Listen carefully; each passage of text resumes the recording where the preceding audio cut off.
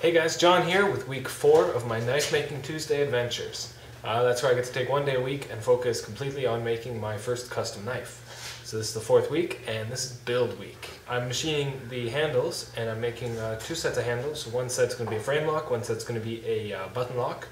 They're both aluminum for now, because aluminum's easier for me to machine. So let's get right to it. I spent most of the morning and afternoon coating it up, and now I'm ready to go. If you don't know a lot about machining, you might be under the impression that it's just pushing a bunch of buttons and watching the machine work, and it's stupid easy. But that couldn't be farther from the truth, especially at this, this hobby level that I have. It's so much running back and forth between my garage and my PC, and checking things, changing things, numbers here and there, all numbers. And I've always been pretty good at math, but this is a lot of numbers. You don't have to be great at calculations, but that's what calculators are for. But anyway, so I'm making, this is going to be the handles for my knife. This is the back side. These are where the bearings go. Actually, I've got them, big mess. Got them right here. So these are the bearings. They fit fine, which is great. And this is a relief for the button lock. Same for up there. So I make this plate, and these holes are supposed to go through and be totally lined up. And as you can tell, those do not line up whatsoever. In machining world, that is stupidly off. Crazy off. Unacceptably off. So I had to figure out why that problem happened. It took me a long time. I had to measure every single hole in my fixture plate to figure out why they're pretty much 23 thousandths of an inch off to the left and down. And I finally figured out why. And it all boiled down to this hole being in the wrong position. So I've fixed it now, and I'll make another one. And these holes are locator holes so that I can take these 1/4 inch stainless dowel pins and drop them in there, and that way it'll locate perfectly into the fixture every time. They fit now because I moved the plate over, but notice they're exactly in the center line of the part so that I can flip it over, and the center line is always going to be the same. So if this part is exactly 5 inches or if it's 5.5, it doesn't matter, because my reference point is from here to here, right? So this distance, I don't know if that makes sense. Trust me, it's going to work. If my programming knows that it's going to flip the part exactly on the center line, then this can be pretty much any length, as long as it still fits. Because, they shear this on the machine, so I ask for 5 inch, but I get 5.3 or something, 5.1, whatever. It's never totally consistent. But with this dowel pin flippy system, it's going to work really good. So once I put the pins in, then I can flip it over, get those bearings out of the way, and basically use the pins to and then I use my finger clamps and I clamp it down. It's going to work great. So that's a lot of talking for not a lot of results. So basically I'm going to make another one of these right now with proper offsets and locations and stuff, and then there we go. Alright, let's check this guy out. See if I got it right this time.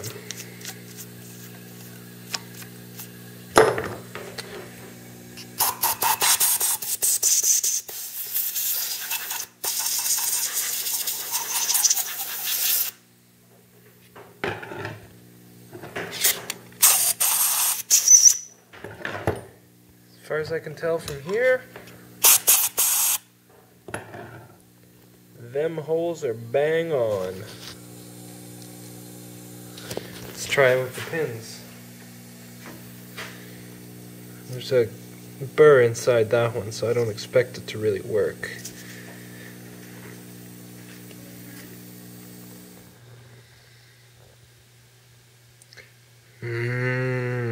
Homemade cookies. Yum.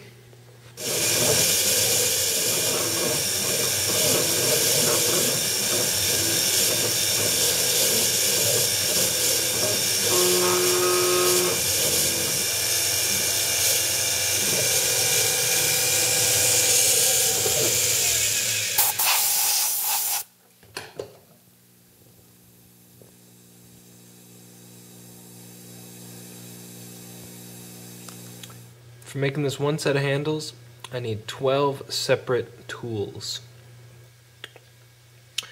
Starting on the left is a chamfer drill mill to spot all the holes, and then several drill bits going up in sizes, 2 reamers, a 6mm and a 1/4 inch reamer. 1/4 inch kind of called a bullnose semi-rounded tool. 1/16 inch flat end mill, 1/8 inch flat end mill, corner rounder.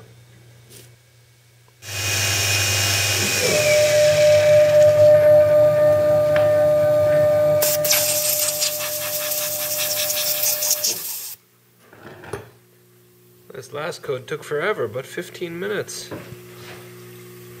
Just putting these beautiful little 1/16 inch grooves across the whole surface.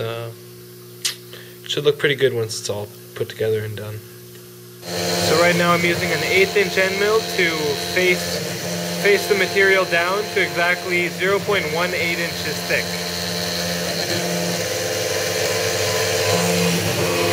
Moving at 40 inches per minute, which is pretty quick.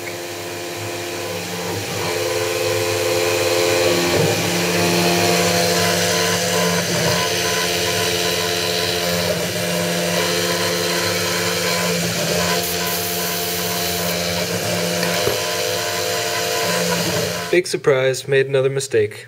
You can see here I'm starting to profile around the outside, and remember those dowel pins we were talking about? Yeah, sort of got in the way. Didn't see that coming. So of course it trashed my end mill. It started to make all kinds of funky noise, so I stopped it. Which is a bit of a pain, because now I have to restart it again halfway through a code, which is tricky but doable. But now I have to rewrite the code or take out the pins or something so that that doesn't happen again, because it's going to happen again. It's going to happen to this one too, and so little tricks. But it's 2 o'clock in the morning and my knife making Tuesday is over. I'm almost done with this though. Just got to profile both sides and corner around them. So I'll deal with that tomorrow. I have to finish it now that it's on the machine. Oh darn. So I'll finish that up on Wednesday. Alright, so it's Wednesday now. Had a good night's sleep. And what I'm going to do to fix this problem is to use longer ones and simply pull them out after it's been clamped down. It's clamped down here, here in the corner, and still right here with a finger clamp. So I don't need these anymore. So now I will be able to profile around the outside, and it won't hit here, I know that, and it hopefully won't hit here. We'll see.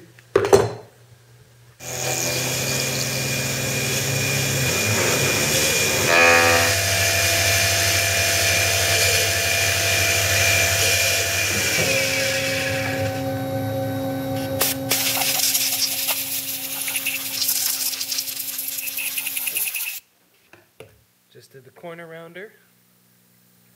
As you can see, it put a nice radius on all the corners. Notice I only cut on the profile pass. I only cut down halfway due to various reasons. But so I did my corner rounder, and now I'm going to go back in with the 1/8 inch end mill and profile the rest of them. And that should be the last step. Here we have it. First set of handles done. As you can see, I left little tabs on them for Come on, focus. Just to help with the machining, I forget how thick they are, 60 thou or something. Help me hold it down properly while I was machining. It's sort of not a really good way to do it, because now I have to break them off by hand file them, and then it's never going to look as smooth as the machined look. It's just a compromise that I did. It's what I get for trying to use the same fixture plate for the handles and the blades. You got to make compromises, and that sucks. So I won't be doing that again, I don't think. It's best to hold it down by the pivot, which I was able to do here, and then by like a lanyard hole in the back or something. These little 440s are a little small. So maybe I'll add a lanyard hole to this one or to future ones or something, just so I can hold it down on the inside of the handle so that I can profile all the way around the outside and not have to deal with these stupid tabs. But they're 0.18 thick. It's almost 3/16 of an inch. Pretty beefy. First prototype button lock today. This is how they fit in my hand. Pretty large. The handle is pretty much exactly 5 inches long. Compared to a Mannix, it's a good, I don't know, 1/4 inch longer. Not a ton longer, I guess.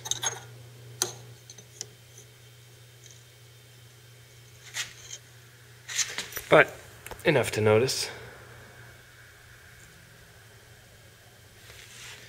But yeah. Surprisingly, it fits the finger grooves alright. Got a little bit sticking out the back, but that's what you get for such a big knife. So we'll see. And here's my button lock.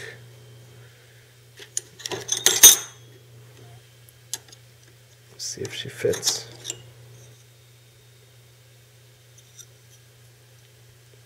Nope.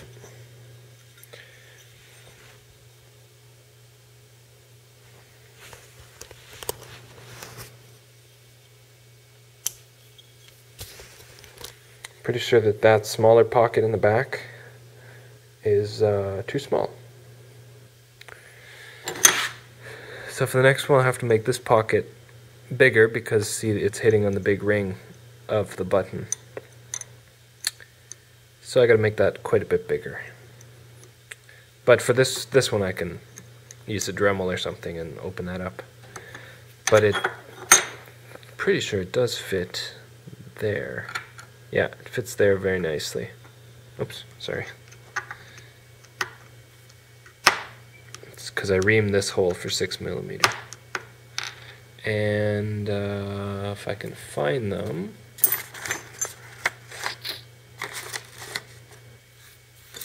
Got it. So my pivot pin.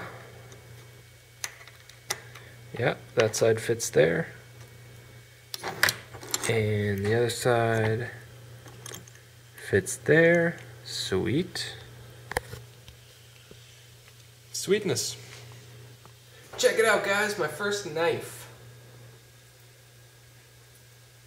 I can just open it up. Cha-ching. Okay, maybe the blade's a little bit small. This is obviously the test blade that I made a few weeks ago. It's the only blade I have at the moment, but got my pivots together, ball bearings, using these ball bearings, or roller bearings I guess they're called, if you're going to focus.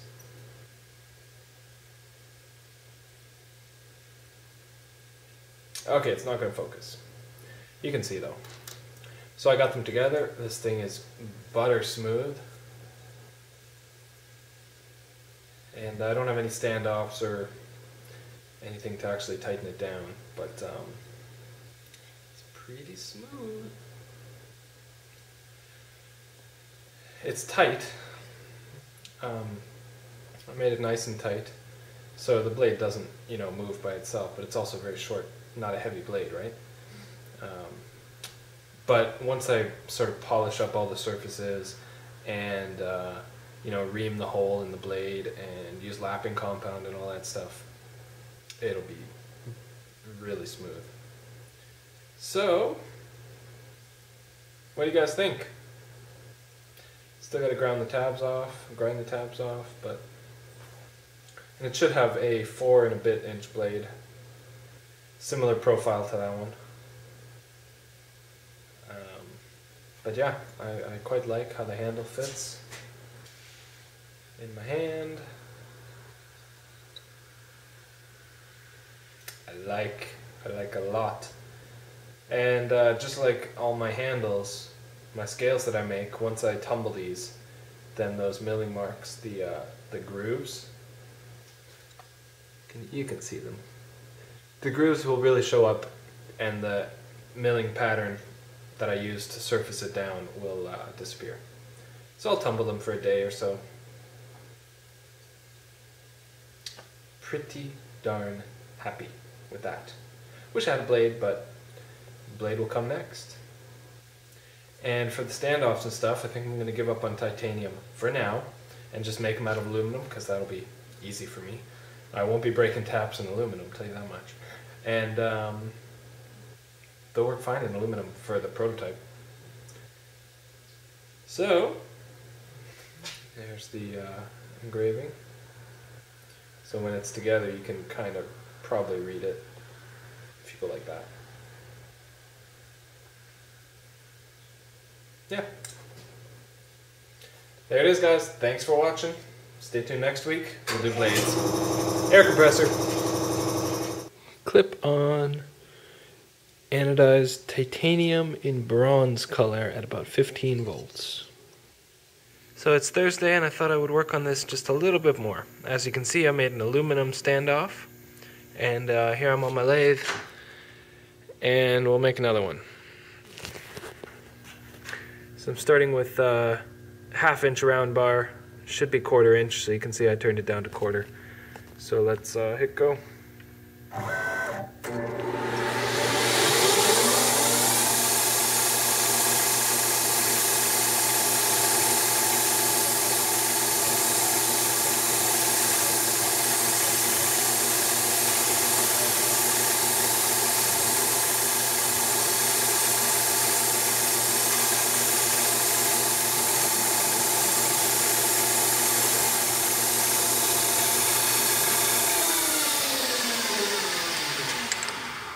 Then I do a tool change.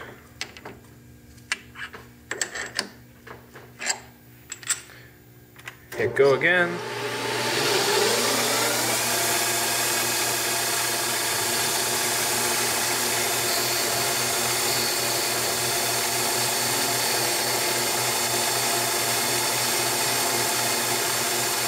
And there it goes.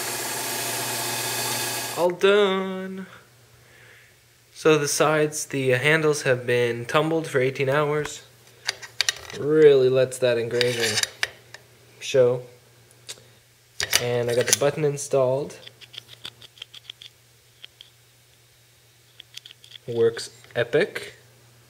I got some aluminum standoffs made. Works epic. Focus.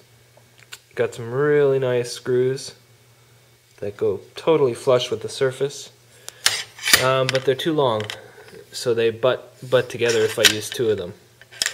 Hence why these ones have washers to space them out. But you know, that's what they're going to look like once I shorten the screws a little bit. Got the bronze clip on, the titanium clip, and I'll dome this pivot pin. It's too long on this side, hence the big washers. I'll dome this one too, and that'll be pretty flush. So some finishing work left to do, but holy crap.